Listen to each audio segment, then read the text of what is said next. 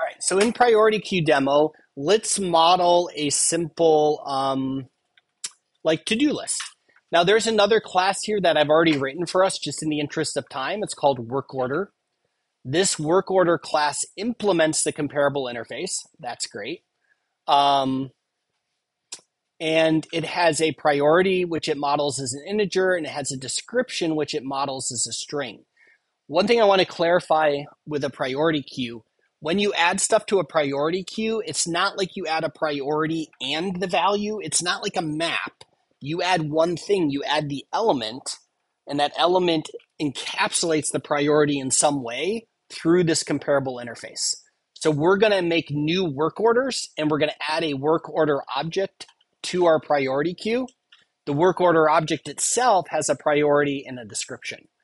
All right, and it's got like a constructor and a toString method, and really importantly, a compare to method that only looks at the priority to determine which one comes before the other. Okay, so let's see this in action. All right, so we are going to, it's still a queue, so we're still going to use the queue interface.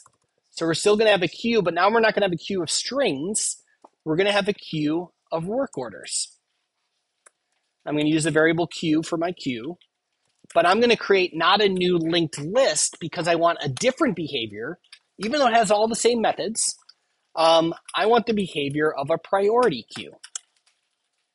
So I'm going to make a new priority queue. A priority queue is a different class. It's not a linked list. So it has a different implementation, but it still implements the queue interface. So I can still call add, remove, peak, size, all that type of stuff. All right, let's create your to-do list for today after school. So we're going to add to our queue. We're going to make a new work order. The first priority is going to be priority 3, and our description of our thing will be you have to water the plants. That's really important. That's not that important. Like if it doesn't happen today, they're not going to die. But you do need to water them at some point. All right. What else are you all doing? We'll get to homework.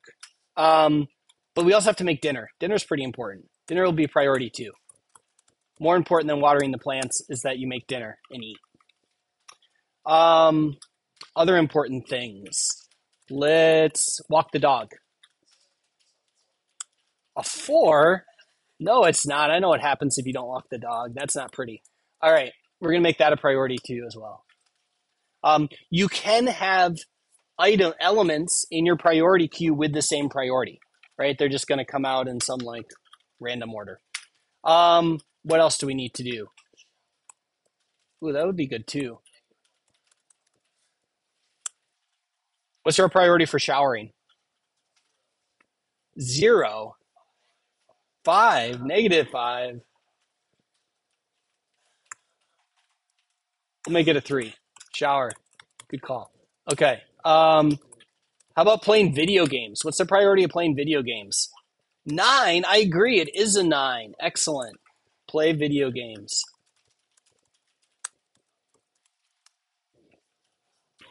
All right. Oh, I know something else. This will be for tomorrow, not for today. But priority 1 for tomorrow is going to be to take the chapter 15 practice quiz. Okay? I'll open that up for you tomorrow.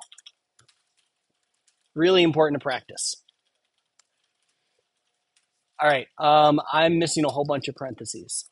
Parenthesis, parenthesis, parenthesis.